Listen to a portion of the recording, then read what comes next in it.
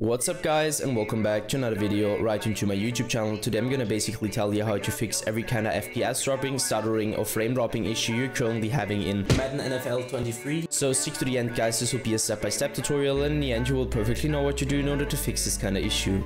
Before we start right into the video, I just want to let you guys know that I would really appreciate it if you would just leave a like, a comment or a subscription right into my YouTube channel. It would really make my day and help me out as a little YouTuber as I am. Especially subscribing would be such a big support for me guys. You would support my work here on YouTube a little bit and I'm gonna really be thankful for that, and I'm gonna thank you for that. So anyways, I would just say let's get right started.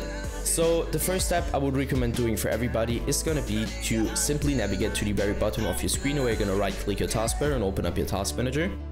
So once you did that, I want you to navigate to the top left corner of your screen, clicking onto processes, and once you click processes, I want you to click CPU.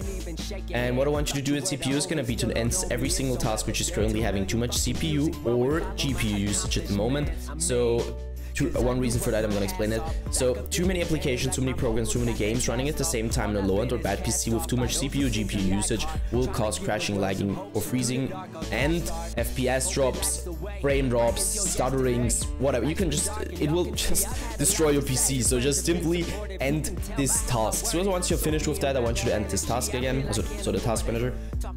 Afterwards, navigate to the bottom left corner, click on the Windows symbol, open up your settings, hit gaming, so this one, and I want you to stick around the Xbox game bar, where I obviously want you to turn this off because the Xbox game bar doesn't really come with any benefit besides impacting your performance really bad. So just simply turn this off. Afterwards, hit captures, and once you hit captures, we'll load a little bit. Yeah, now you're gonna stick around background recording and go to record in the background while I'm playing a game, and obviously turn this off because I mean, it's obvious that if you're recording something in your background, especially in low-end or bad PCs, it will impact your performance really bad. You don't want that, so just simply turn this off.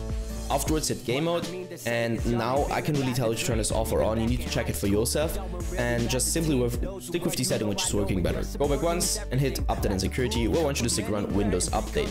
And I know guys, it's gonna sound a little bit basic, but trust me, updating every single driver you could possibly update on your PC will help you a lot of every kind of issue you're currently having, and also with FPS drops, frame drops and stutterings. So download the latest version of Windows, and once you're finished with that, I want you to simply end this task and search for your graphics card driver application on your PC or your browser, and download the latest version of your graphics card driver just to provide the best possible performance in general for your PC. That's it for the video guys. I hope that I could actually help you out of this one. If it was like that, just leave a like, a comment or a subscription. I'm gonna really be thankful for that, and I'm gonna thank you for that. So anyways, I would just say have a nice day, see you at the next one, and bye.